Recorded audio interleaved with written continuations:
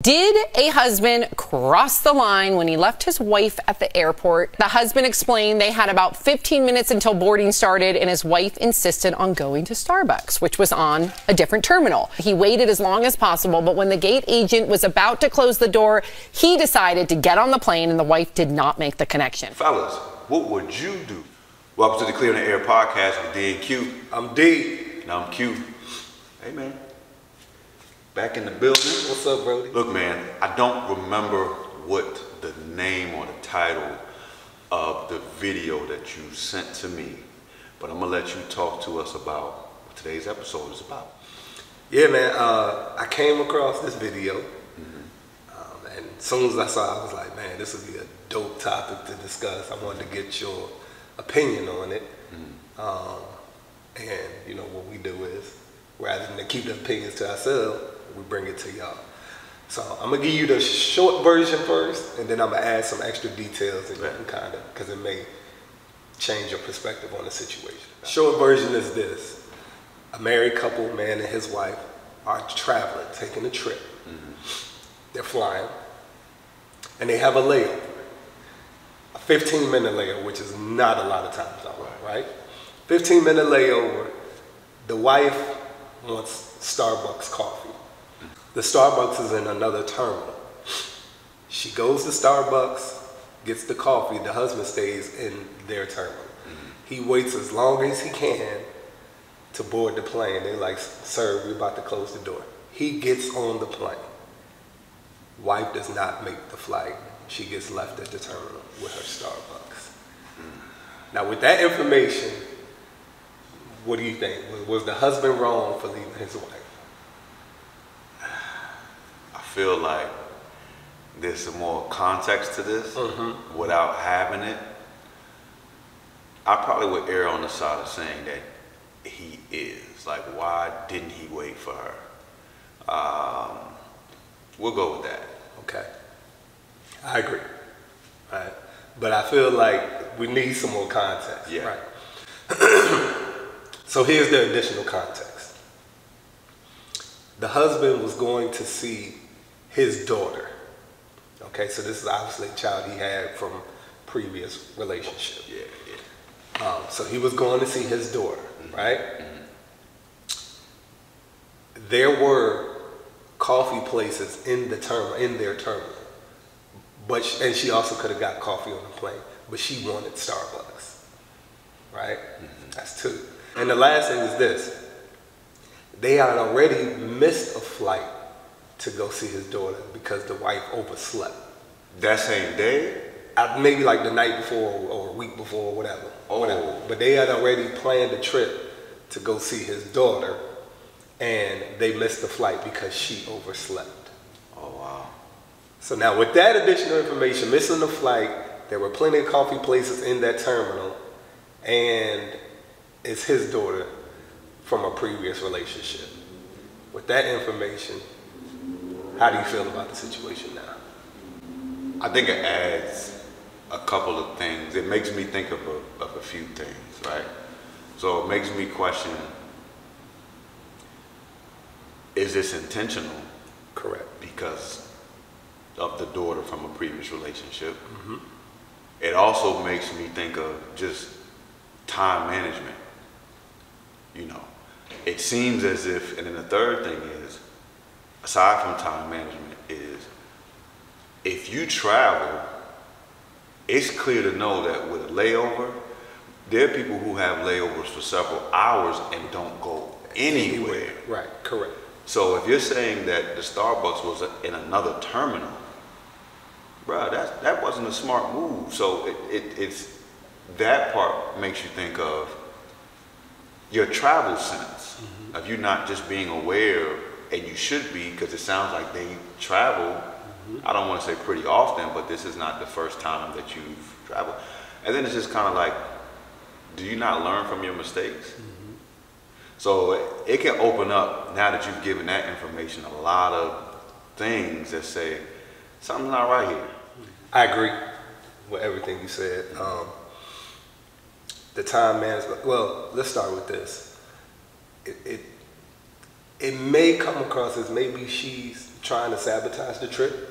Maybe she had some ill feelings towards the daughter. I'm not sure. We don't know. They did not give that part of the context. Right. But I just think, like, for a layover, 15 minutes is not long at all. Actually, 15 minutes, if anything happens on that first flight, you missing that.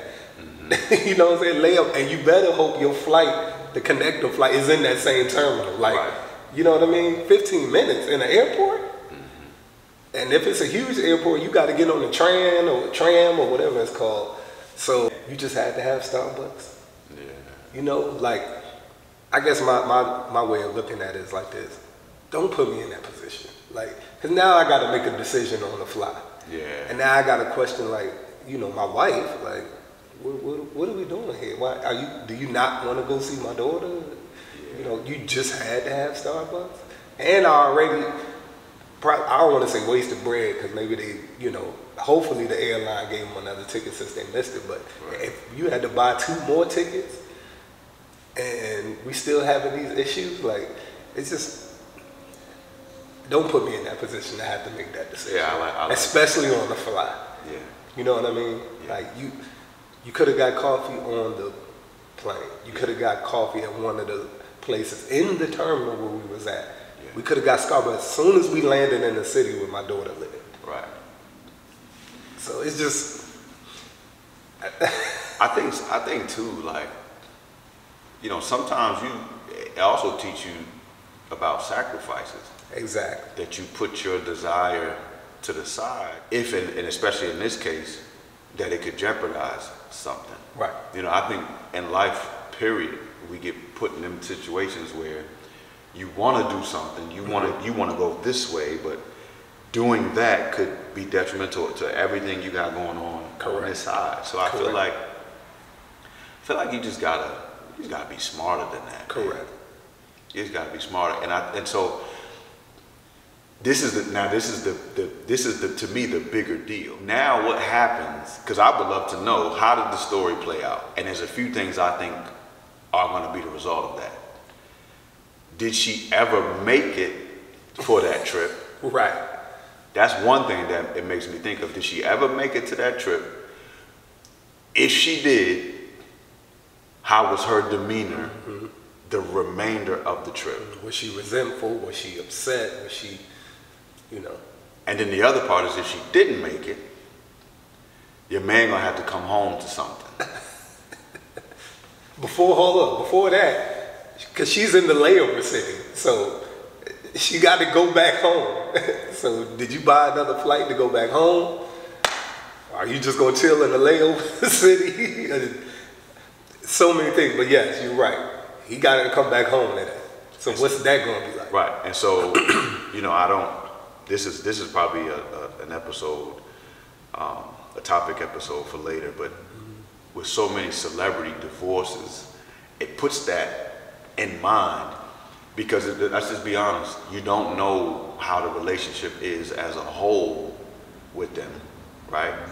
Sometimes it takes one thing that it's a straw that broke the camel's back. So like I said, what is he coming home to? So when he comes home, it definitely has to be a conversation. You know, you would hope that it would be a conversation to where, because obviously she's going to be upset, to where she's able to express how she feels, he's able to express how he feels, and they can move on from it. I don't know how this is going to go. And so what it makes you think of is, like, what does it lead to? Further strain on the relationship, you know, moving forward? Does it mean that he does not? Because if I was in that position, I don't know if I would want to travel with. When I say my wife, I'm saying, in his case, my wife, not my wife. My wife ain't doing stuff like that. But it makes me think, would I want to travel with my wife if these are the things that happen? To me, it's a lot of carelessness, and carelessness leads to losing bread. You know, so it's the carelessness. It's wasting time too. Wasting time, wasting bread. So what happens is the carelessness affects many different areas. Okay, I don't care, rich or not, who wants to pay for unnecessary traveling tickets? It's just unnecessary. So let's clear the air. Okay.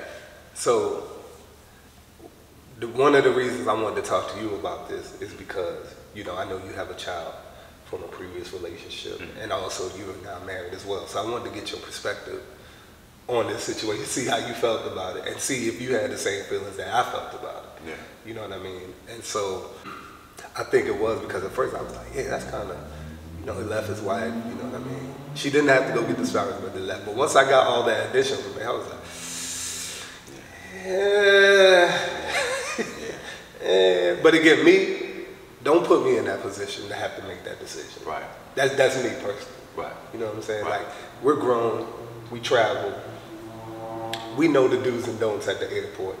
And you already know that 15 minutes is a super short period at the time. Starbucks can wait. Like, come on, what we doing right now?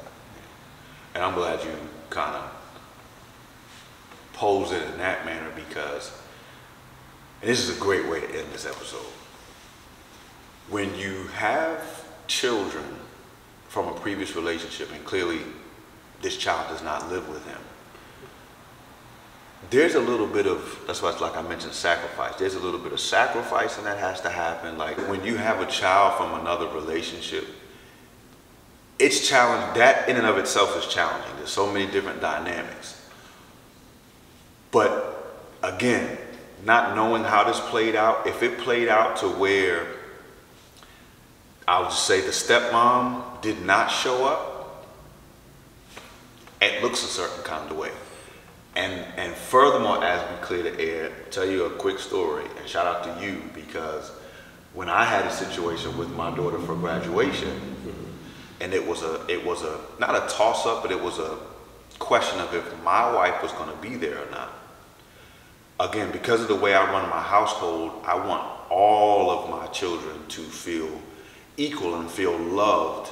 And in some cases, when you have a child who lives outside of the home, you have to create an environment to where that child does not feel different than the children that are in your home, whether you have children or not. And it may be, I don't know if you say it's easier when there's not a child in the home, like in this case, but you have to do what you need to do to make that child feel like they are a part of the family. And so, perfect way to end this episode. There was some question of if my wife was going to make it to my oldest daughter's graduation. Let me tell you. We pulled up and we parked. My wife came with me. We get out the car, and my daughter and her mom literally get out the car as we're walking toward the school. As soon as my daughter got out the car and she saw my wife, she beelined straight to my wife, and it was the most beautiful thing that you could imagine.